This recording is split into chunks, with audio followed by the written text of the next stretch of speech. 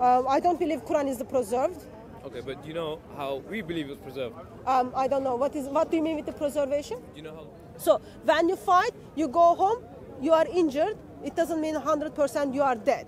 But in other Qurans, it is telling us actually, no, they were dead.